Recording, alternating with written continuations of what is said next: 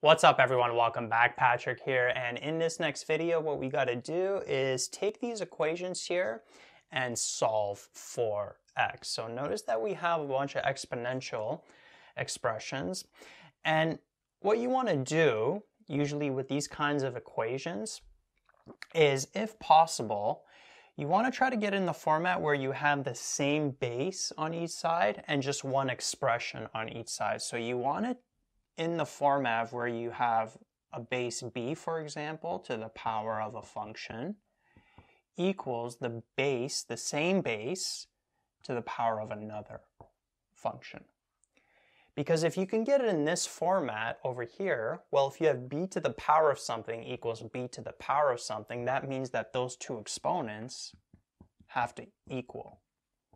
So you could get rid of the bases then and just get rid of the exponential expression in general, and then you'll have two functions like this, and then it's much easier to solve for x.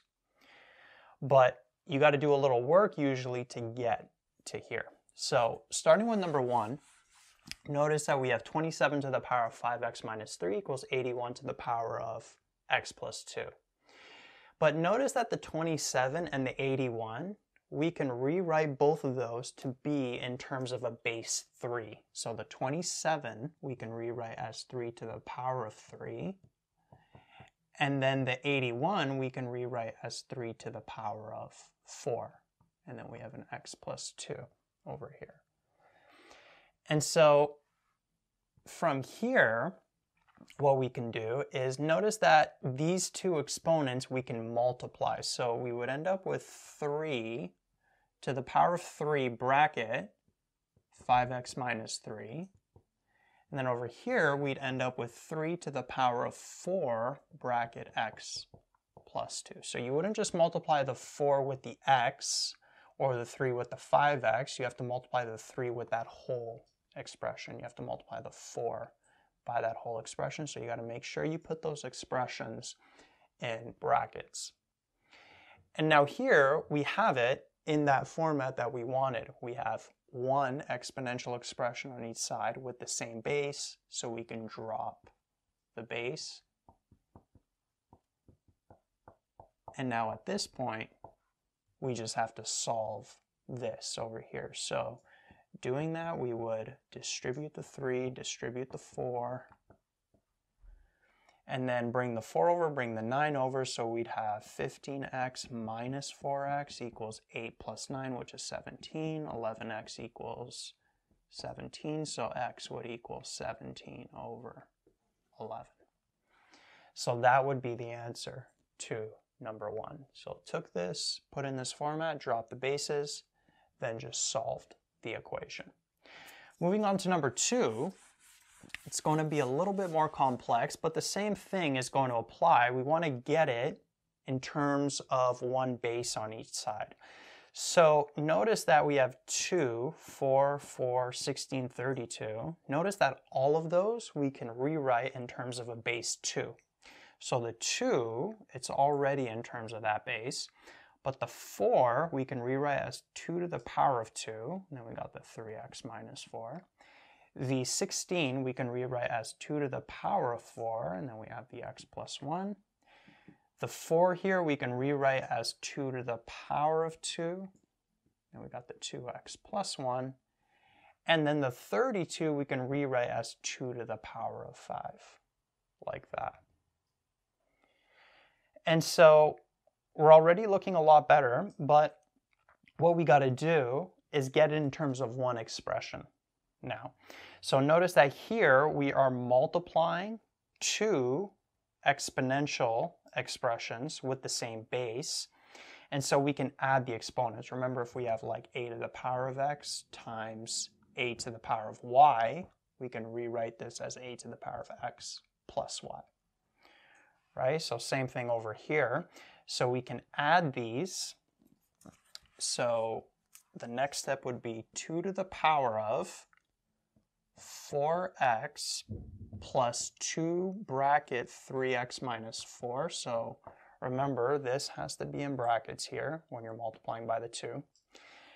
And then we're dividing by an expression an exponential expression with the same base. And so we can subtract this exponent. Remember, if you got a to the power of x divided by a to the power of y, that's like a to the power of x minus y. And this x doesn't just have to be single variables, it could be full-on expressions like this.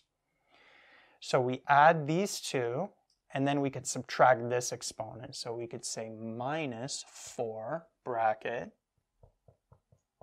x plus 1, like that. And you can do this in steps. You could have maybe rewrote this as this and then divided it still by this, and then the next line would be this. I'm sort of just doing it all in one step, but that's basically what you do. If you're multiplying, you're adding, and then if you're dividing by anything, you're just subtracting those exponents like we did there. And then same thing here, this right side, we're not multiplying anything here, so we can rewrite this as 2 to the power of 2 bracket 2x plus 1. But then we're dividing by 2 to the power of 5, so we can subtract of 5 over here. Right? So this is the exact same thing as this, or this. All of these are the same equations. But now that we have it in that format, we can drop the base 2's because the exponents have to be the same. So we'd end up with 4x plus 2 bracket 3x minus 4 bracket x plus 1 equals 2 bracket 2x plus 1 minus 5. And then we just have to solve for x at this point. So we'd have 4x plus 6x minus 8 minus 4x minus 4 equals 4x plus 2 minus 5, like that. Looks all good to me. So let's simplify here. Notice we'll have 10x minus 4x, so that would give us 6x. So these go away. Negative 8 minus 4 would give us minus 12, and then we'd have 4x. 2 minus 5 would give us minus 3.